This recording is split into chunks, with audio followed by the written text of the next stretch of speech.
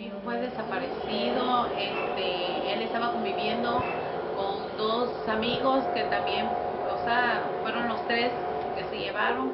Estaban conviviendo en un bar de la colonia Formando Hogar.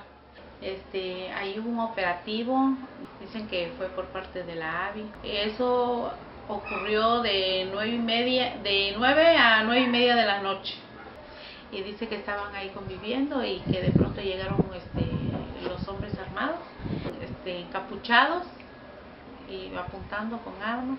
Dicen que buscaban a alguien, luego se fueron directito a la mesa donde estaban ellos, que había más muchachos, que nada más se llevaron a ellos tres y hemos sabido nada de ellos.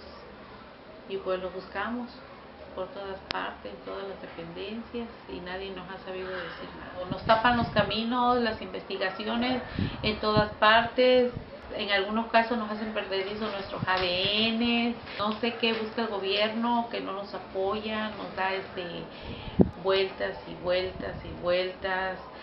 Vamos igual a la Fiscalía de Jalapa y siempre nos dicen lo mismo, que no hay resultados. Pero ¿tú crees que las corporaciones policíacas o los servidores públicos no saben qué pasó? Fueron tránsitos los que desaparecieron. El AVI mandó único, estatales, navales. De hecho, hay hasta video de ellos. Agarraron a dos tránsitos de un caso del hijo del compañero René, y no hay quien los obligue a hablar. Se apegan al artículo 20 de no hablar ni decir nada, y pues ahí se queda todo.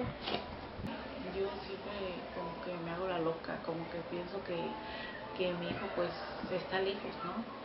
Que algún día va a regresar, pero pues de ahí en fuera pues la vida sigue y hay que seguirlo buscando.